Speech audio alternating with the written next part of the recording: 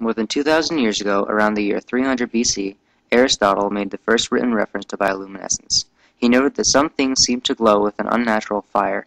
He also realized the important detail that they were able to glow without producing heat. This cold fire is what allows animals to glow for extended periods of time without much toil on their bodies and without using much energy.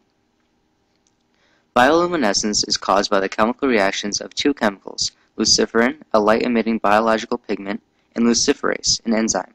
Named from the Latin lucifer, meaning bringer of light, these are the broad titles for the elements of a bioluminescent reaction.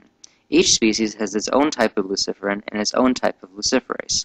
Luciferin is the fuel for the reaction, but it must be mixed with luciferase to create enough light to be visible.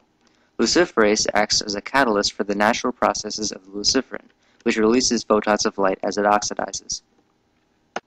Animals use bioluminescence for various purposes. Some, like fireflies, use bioluminescence to catch the attention of a mate.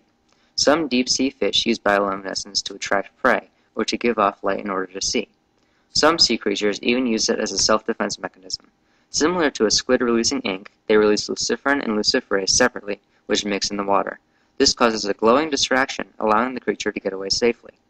Animals can either produce their own luciferin and luciferase, or develop a symbiotic relationship with luminescent bacteria, which they grow in a special organ within their bodies. These deep-sea anglerfish use these glowing fishing rods to attract prey. They live hundreds of feet beneath the surface of the ocean in pitch darkness. This zone of the ocean is too deep for light to reach, and the only illumination comes from the glow of bioluminescent creatures. Like a light bulb attracting bugs in the night, fish are overcome with curiosity and go up to approach the lure where they are snatched by the hungry anglerfish.